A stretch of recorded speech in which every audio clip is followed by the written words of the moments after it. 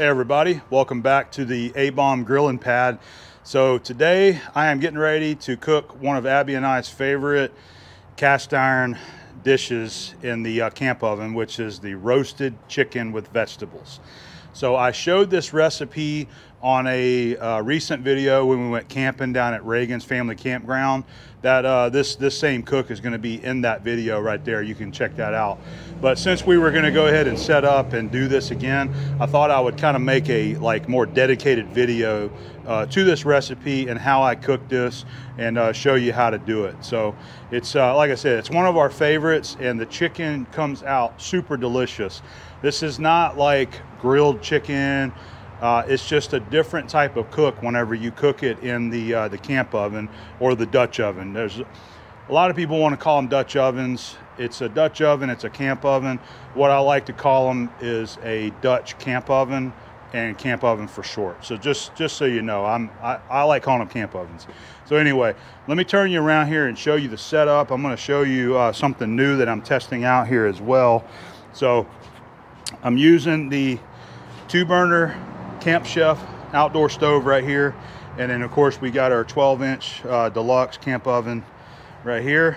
And before we get into this, I was going to talk to you about what I'm doing right here. You might notice this deflector plate right there. All right, I am testing this out for the first time. This is going to be a trial and see if my theory works on this. But what I want to use, I want to try to utilize for the bottom heat, the propane heat, instead of putting coals on the bottom. Coals on the bottom work great. I'll put my griddle plate right here on one side, put the coals in there, set the pot on top. It does a great job.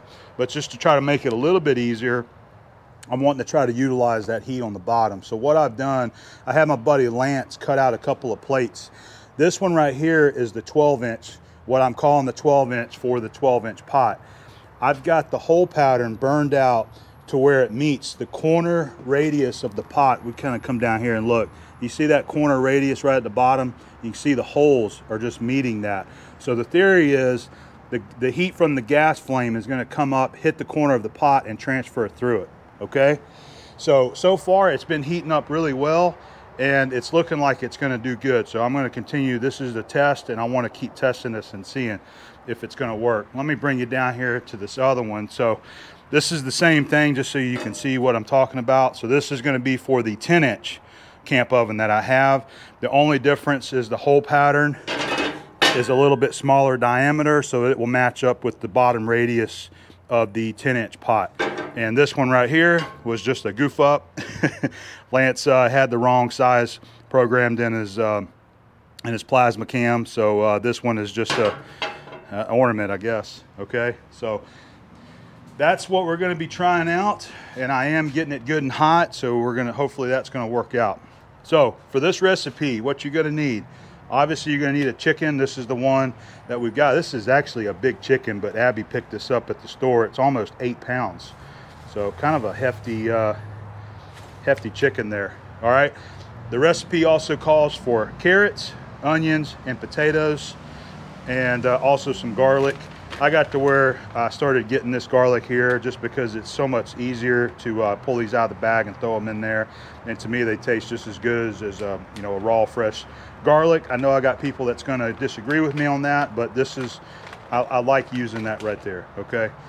Also, you're going to need some rub, whatever kind of rub you like. It doesn't really matter. This is my A-Bomb all-purpose rub. Still got some of that left, so we're going to use this for both on the chicken and on the vegetables. Okay, going to need a little bit of oil to put in there. This is just olive oil. Also going to need some potatoes. We like the red potatoes, and then I like using my timer, so I recommend everybody pick you up some kind of timer. This is the ThermoWorks extra big and loud timer. I like using that. So I'm going to go ahead and start getting all this prepped, and I will bring you guys back when we're ready to start do our cooking. All right. Oh, and don't forget your favorite cold adult beverage. All right, so we're getting ready to prep the chicken and get it in the pot. We've already got all of the veggies prepped. I don't have any exact amounts to give you on this recipe. If I had to guess, you know, you're going to want maybe 2 or 3 pounds of veggies total. But as far as what I got in there, we have small onions. This particular bag we have are small, so I used 3 small onions. I think I used 6 red potatoes, and it was 5 carrots total. Usually I just grab about 5 or 6 of the biggest ones that I have in the bag, and then trim. I usually trim the little pieces off, and I snack on those whenever I'm out here cooking. So that's the veggies. We'll get back to those later, but I wanted to show you this because I talked about this in the last video. A lot of times when you get these chickens, they're going to have these fat flaps on the back right here, okay? So there's a lot back here. I'm going to cut both of these off right here, and I'm going to take those and cut them in half, and I'm going to slide them underneath the skin. You just very gently lift this skin without tearing it, and try to slide that fat up underneath the breast in a couple of places so that you're cooking, you're using the natural fat from the chicken itself to help try to moisturize these chicken breasts. All right, we've got our chicken seasoned, just using my all-purpose rub. I dry the water off of it, and then I just give it just a little bit of coating of oil, and then season it good on both sides. I've already got the little fat pieces down underneath the skin, so we're ready to pick this guy up. We've got a pot that should be good and hot now, and we're gonna set it down in there, and what we're gonna do is cook it on both sides for about 5 minutes. All right, we should be good and hot. Probably going to be hotter than what I wanted, actually. No, it seems to be just right, actually. That's just a piece that I cut off there just to test it. So I'm gonna lay it breast side down first. Lay it in there. I'll start a timer. Let's cook it for 5 minutes. Then we're going to flip it over and cook the other side for 5 minutes.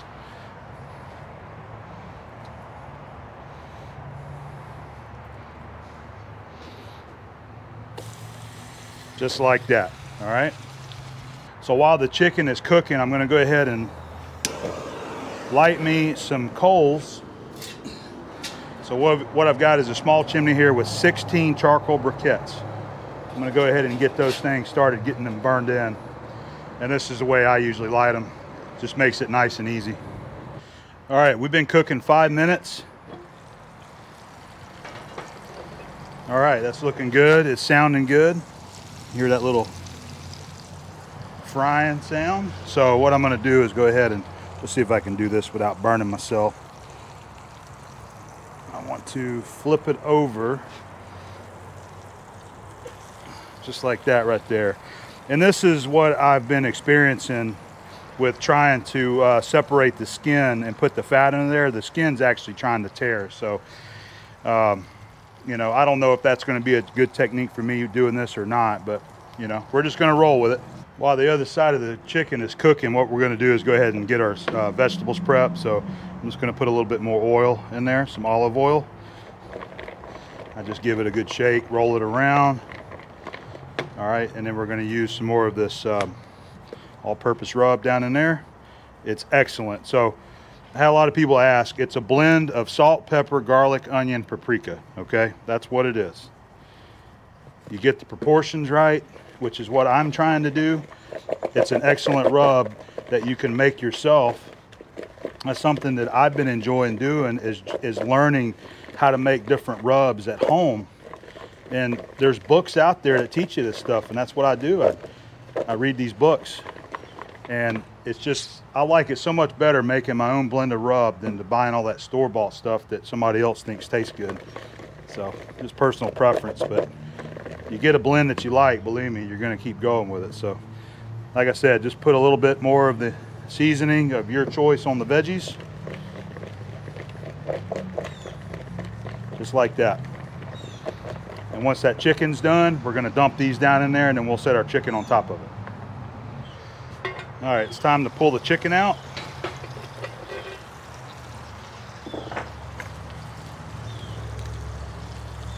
Actually, I'm on the wrong side. In here with my tongs and just ever so slightly lift it up, just like that.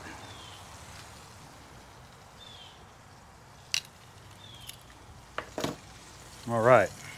All right, so I went ahead and removed the pot from the heat. I got me a wooden spatula. I just wanted to kind of scrape the seasonings off the bottom and just kind of get them mixed up there. And now we're going to dump the vegetables in there.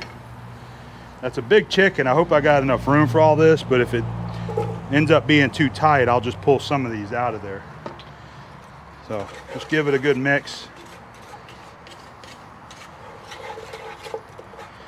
And try to put sort of like a little hole in the bottom here. Just put like one layer of veggies to try to get the chicken down in it. But that's what's great about this deluxe pot, is that the lid is kind of tall. So you have a little bit more room versus a conventional regular style Dutch oven. All right, so can you guys see that okay? Yeah, you can see that. All right, so let's take our chicken. I'm gonna scoop it up with the tongs here. Lay it down in there. Oh yeah, we got room, look at that. Perfect, just like that, all right? It's gonna be perfect. All right, and I'll take our lid,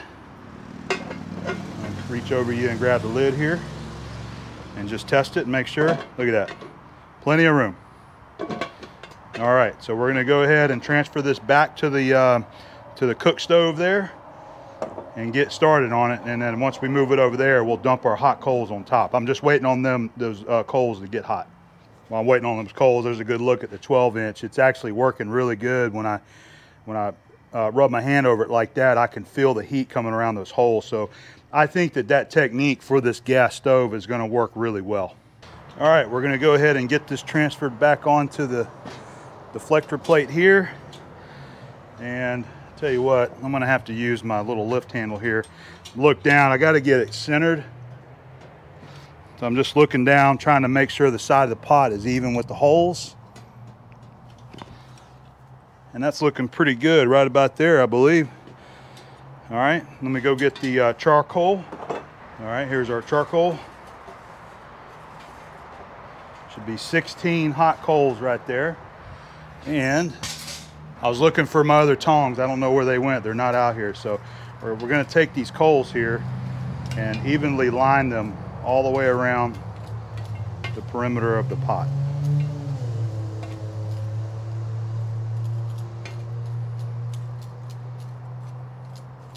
Just like that. And you should have a couple extra.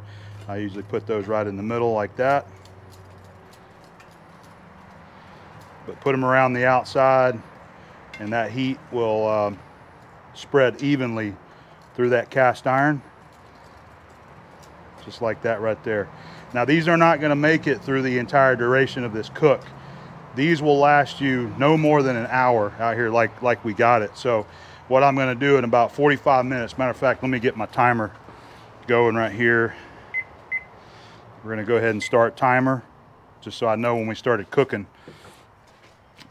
About 45 minutes in, I'm gonna go ahead and take another 16 coals and start getting them hot and get them ready to transfer onto this lid right here so that we can continue our cook. I found that what you wanna do is get the chicken up to temperature, obviously, and that's what you're shooting for. The veggies will be done. So in an hour, I'm gonna temp it and see where it's at. And I'm gonna guess we're probably gonna be somewhere around 150, maybe 155.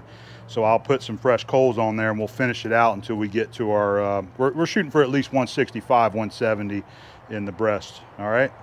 So we'll bring you back with some updates as we continue our cook here. So at this point, this is where I'm gonna take my, all my stuff I've been using, the board and the utensils and knife. I'm gonna go over to I got an area right over there next to the shop. I got a table right there. That's where I do my washing. So in between the cooks like that, that's when I wash all my dishes. So you might have noticed that I set the half-cooked chicken back on this without washing it. And I did that because the chicken was not cooked yet. It was just partially cooked. So I still used it for that. Now I'm gonna go over and wash everything. It's gonna be nice and clean for whenever we get ready to take this inside and serve it up. And I found my charcoal tongs. I always keep these handy just for managing the charcoal. I had them in the pit barrel from the last cook.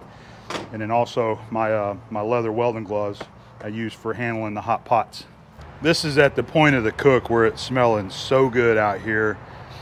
Everything's melding together and it's coming out of this little steam hole right here. Man, I can't tell you how good it smells. So we are exactly 45 minutes into our cook now.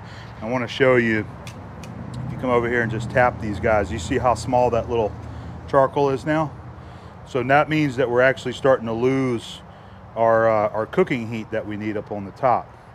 But I'll tell you that it's cooking in a lot faster than I expected it to. Every time I do this, I get a little bit different result. It's not going to be the same exact thing every single time. Just kind of use these numbers and times as a guideline there. So like the last time I did this over at Mom's house, it took an hour before I ever started getting steam out of this hole right here. And on this cook here, in about 20 minutes in, I started getting really good steam out of it. So just goes to show you. So we definitely need to start some charcoal, but since it's been cooking so good, I want to go ahead and check it. Okay, so let's go ahead and we're going to move those guys off out of the way. And I want to check it. And we're going to lift the lid, take a look at it for the first time since we closed it up. Look at that. It is looking beautiful. All right, I'm going to get my thermopop over here. Look at that boiling action down in there. You got the fat of the chicken down in there. You got the olive oil. It is looking good. So I'm going to check the breast in a couple sections here. See, not quite. 125 degrees there. So we're right on where we need to be, okay? So we know we got plenty of cooked still to go. I'm going to go ahead and put the lid back on here. And what I'm going to do is I'm going to start a new chimney of charcoal, another 16 charcoal. We'll get them over here and get them lit. I'll get them hot, and I'm going to pick this up, dump it off in my fire pit, and we'll put fresh coals on here and keep going. Alrighty, the new coals are ready to dump on here, so I'm going to go ahead and take this lid over to my fire pit behind you and just shake all these coals off. All right, you get a good view of the chicken while I do that. Let's go ahead and give it a temp while I got the lid off. Get my thermopop on. All right, let's get down in the middle of that breast and see where we're at. Yep, see, we still got a little bit more. So we're right on time. We're right where I don't know if you can see that. Probably got you upside down, but it says 143 there on the thermopop, okay? Probably gonna be going another 15 to 20 minutes. So I'm gonna put the lid on here and I'm gonna go grab the basket of hot coals. Just dump them on there.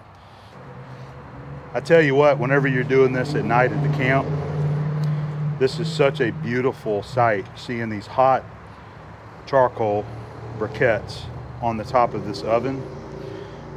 If you got like, you know, a light going above you, which I usually do, I turn that off and it just gives you such a beautiful shot of this oven doing its thing with the hot charcoal on it right there. All right, there we go. So we are right at, look at this, just about 1 hour. See? So we're at 1 hour right now.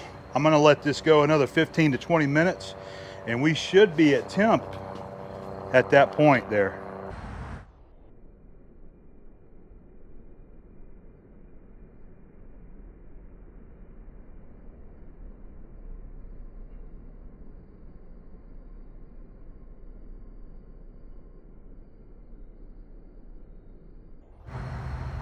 Alrighty. We are at 1 hour and 15 minutes on our timer, so let's take a look and take a temp.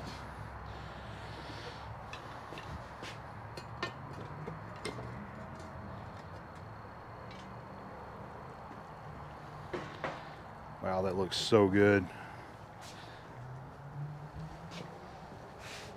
All right, let's get down in there where we were at. It looks like we are there now. I'm getting 170 degrees down in the middle of that chicken breast there. It was 171, so we are ready to go. I am going to get this thing off the heat. We're going to go ahead. I'm just going to dump these coals over in my fire pit. I'm going to transfer this inside, and I will meet you inside, and we'll go ahead and give this thing a carve and taste test it, and let's see how Abby likes it. All right, well, I think Abby's ready to try this. Can you smell how good that smells? I was ready like an hour ago. This is one of those dishes, every time we cook it, as soon as it starts steaming out, you smell the fragrance of the chicken and all the vegetables cooking, and it's hard to describe how good it smells, really. we'll go ahead and take our lid off here because we are ready to, look at that. It just looks great. Oh, the smell. All right, so one of my personal favorites in the veggies here are the carrots. Now look at that. So it's very tender. See that? See how tender it is? But this is one of my favorites, and I hope it doesn't scald my mouth, but I want to try this right here. Scald your mouth. Whoa, yep. Mmm, so good. Nice and sweet. Mm-hmm. Got a little bit of a crust right there on the top. All right. I'm not going to try to drag this out too much. So let's go ahead and down here. Oh, look, Lola showed up. Look, Lola. She always jumps in here. All right, we're going to carve you some of the chicken breast here. Mm-hmm. That looks delicious.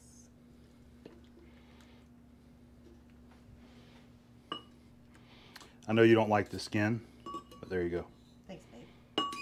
I might try a piece of that right there. Mm-hmm. Let me get you another piece of the chicken breast right here.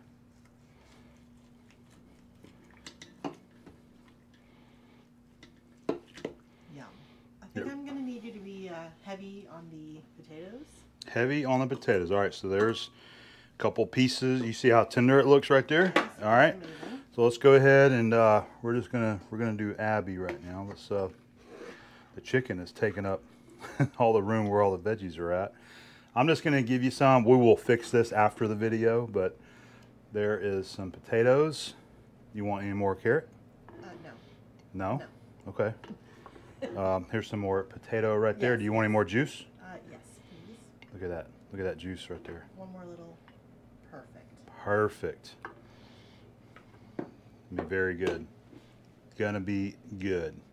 All right, let me, I don't think Abby wants to be on video right now. I don't think she was prepared for it.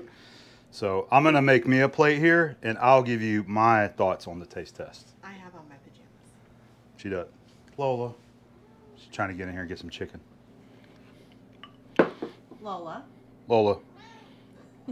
Whoa. She wants her chicken. All right, well, there's our serving right there. You can see that I got me a piece of chicken breast in there, potatoes, carrots, everything cooked down nice and tender. I'm gonna go ahead and give this a taste test to see just how it tastes. Excellent. Super juicy, isn't it? Mm-hmm. Super juicy. There's one of the onion right there. And then we got the garlic is in there also. So you got the taste of the garlic mixed in there as well. So that recipe right there, it's actually really easy to cook that. It's a one pot meal right there. Everything goes in that and it's just delicious. So seasoning is going to be based on personal preference. You can just go salt and pepper on it if you want to. But this is a really good meal. I advise you to try it. Test it out for yourself. It's delicious. I think that it would also be really good with rice. I know that's like double starch, but I really think that if you had like a pot of rice and you put a little bit of rice in there, slice some chicken, put it on top there, and some of that gravy that's down in the bottom with the veggies, I think that would make an excellent meal also, the chicken and rice. So anyway, there's one of our favorite cast iron dishes, the camp oven roasted chicken with root veggies. We love it. Go try it for yourself. We're gonna go eat our meal. Yes, See you later. we are. Lola.